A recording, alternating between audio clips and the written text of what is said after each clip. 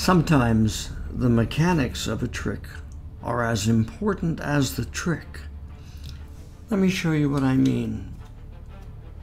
With the jokers, very seldom do I use the jokers.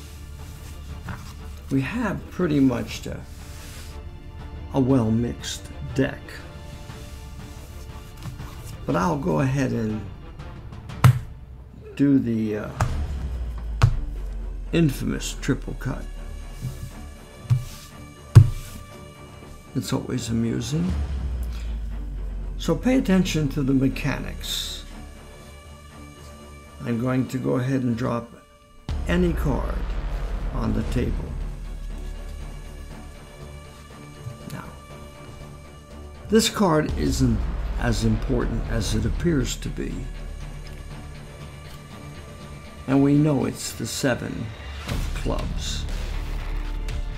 The mechanics involved is that I'm going to just put cards down randomly and no specific number involved. And theoretically, you would say stop. And when you did, I would take your card and put it right there. So, mechanically, what has happened? Can I find that card quickly?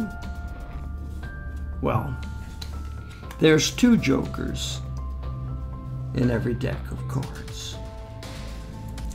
So I'm going to have that joker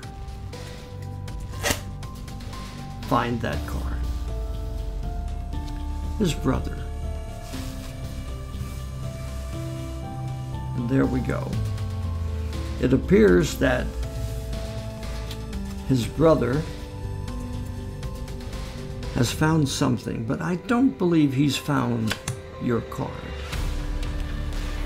Not without a little spelling. J-O-K-E-R.